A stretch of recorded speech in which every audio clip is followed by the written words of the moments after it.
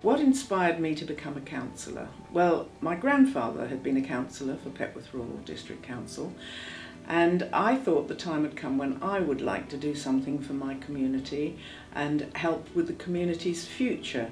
There was an election and I stood and got on as a representative for Petworth, and I've been there ever since.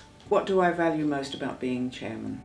Well, I value the honour, I value the opportunity I have to go over this wonderful county of ours. I value being able to tell people what we do that's good in the county.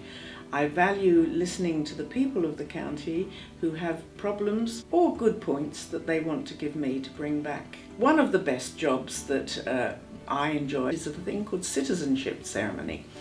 We do once a fortnight, meeting all these people who have put a lot of effort into becoming citizens of the United Kingdom. I present them with their certificates and we have lots of photographs together.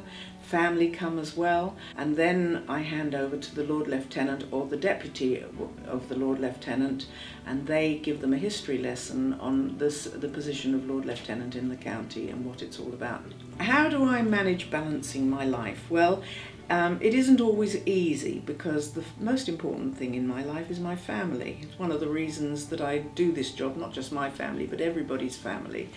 But I do have a lot of support at home. I don't physically work on the farm anymore.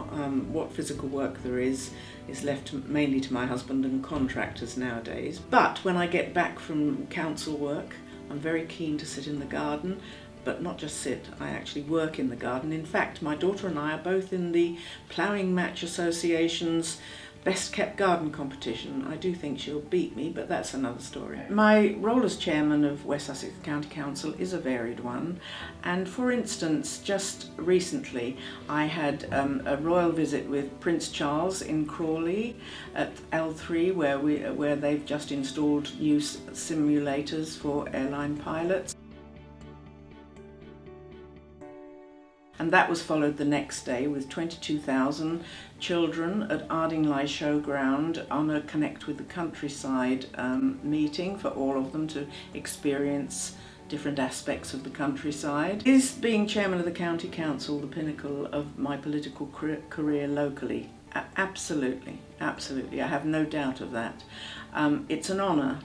It's a privilege, and I intend to work hard at it for the time that I'm chairman of the County Council because it is a privilege to do so.